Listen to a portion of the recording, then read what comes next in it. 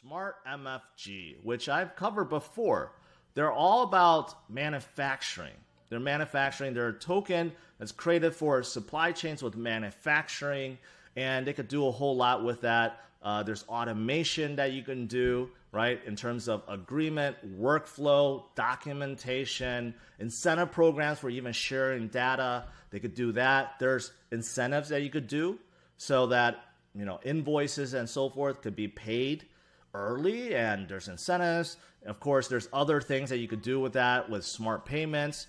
Again, it goes back to like automation, partner integrations, and they're into layer technology. So they're in it all, but they wanted to announce that they are actually coming out with their own NFT marketplace, which is kind of unique. Why would a manufacturing supply chain project need to come out with NFTs? Well, obviously, they're taking advantage of what's going on right now. NFT is very hot and it's very early, but they want to expand this so that 3D modelers, industrial designers, mechanical engineers, architects, automotive, aerospace, novelty, anyone that's in the space that needs to produce something can come out with an NFT, and you could do very creative things with it. For example, you could create an NFT of a product that you're selling and utilize that as a way to authenticate it, or you can also utilize it as a way to sell it, right? So there's a lot of things that you can do with NFTs, and that is why